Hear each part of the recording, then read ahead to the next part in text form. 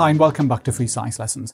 By the end of this video, you should be able to describe the conditions for the bromination of benzene. You should then be able to describe the mechanism for this reaction. So far on this topic, we've been looking at how benzene reacts.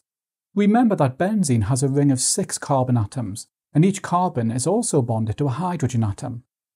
We've seen that in benzene, one electron from each carbon atom is in a p orbital.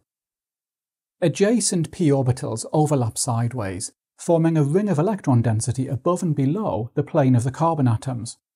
And scientists say that these electrons are delocalized within a pi bonding system. This pi bonding system of delocalized electrons is energetically very stable.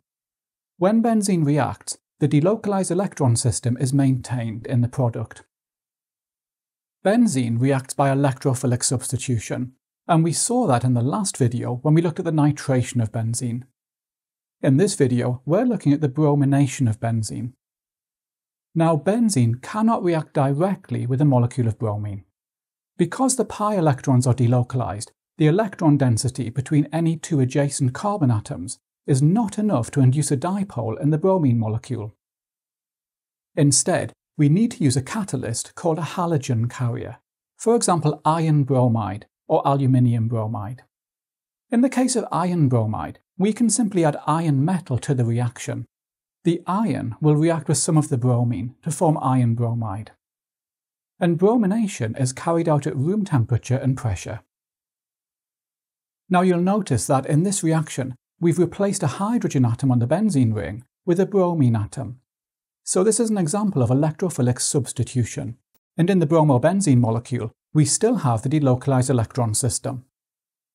Now, bromination of benzene actually consists of 3 stages. In the first stage, the bromine molecule reacts with the halogen carrier to form a positive bromonium ion, and the bromonium ion is the electrophile in the bromination of benzene. In stage 2, a pair of electrons from the delocalized electron structure of benzene forms a dative covalent bond to the bromonium ion, and we make an unstable intermediate. As you can see, the bromonium ion is acting as an electrophile. In the intermediate, the delocalized electron structure of benzene has been partially broken. So now the electron pair between the hydrogen and carbon atom moves down into the delocalized electron system. And this restores the delocalized electron system of the benzene ring. We've now formed our product molecule bromobenzene. We've also formed a hydrogen ion H+. In stage 3, the hydrogen ion reacts with the FeBr4- ion made in the first stage, and this regenerates the halogen carrier catalyst. Now we can use a similar reaction to make chlorobenzene. In this case, we use chlorine plus the halogen carrier aluminium chloride or iron chloride. And again, in the case of iron chloride, we can simply add metallic iron to the reaction. The iron will react with some of the chlorine to form iron chloride.